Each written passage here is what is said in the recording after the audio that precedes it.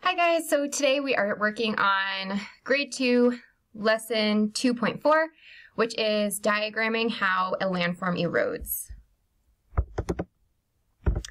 Okay, so last lesson we read the book What's Stronger. So readers often read a book more than once for different purposes. We're going to return to this book today to learn more about what it means for a landform to erode. So this is an excerpt from page 6 of our book. We're going to look at some of the key words that are highlighted in the text.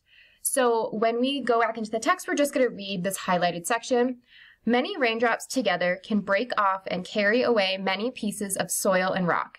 Losing pieces of soil and rock makes a hill smaller. This is called erosion. Erosion and erode are different forms of the same word. So based on what we read, we're going to think about some ideas of what erosion might mean. So in the story, it's saying that losing pieces of rock and soil from a hill is an example of erosion. And we know that losing pieces of soil and rock in a hill is going to make it smaller. So I'm thinking that erosion might have something to do with things breaking down. So let's see.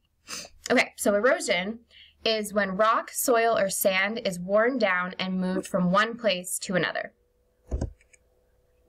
So we're going to review this worksheet, which is going to be in our packets. So let's review the directions together. You will need to pause this video and revisit the YouTube video for What's Stronger to fill this out. So we'll go over the directions first, and then you guys can go ahead and you'll pause this video and go back to our reading from last week. So the directions are, you're going to choose a landform in What's Stronger, any of the landforms from the story. You're going to read about how erosion changes that landform. So you're going to visualize the process of your landform changing because of erosion and discuss the picture in your head with a partner. That can be somebody at home, or if there's nobody at home to talk to, you can just think about the ideas in your head. And then the last part is you're going to make a diagram with captions to show how water erodes your landform. So as you can see, there's 3 different boxes. So in that first box, you're thinking about what the landform looked like at the beginning. And then in the middle, you're going to be thinking about what caused the change in the landform from beginning to end.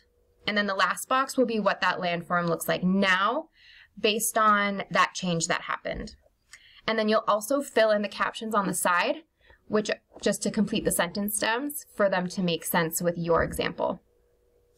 Okay, so you guys are going to go ahead and complete this page in your notebooks. And again, you're going to have to pause this video and go to the YouTube video for What's Stronger to choose your landform.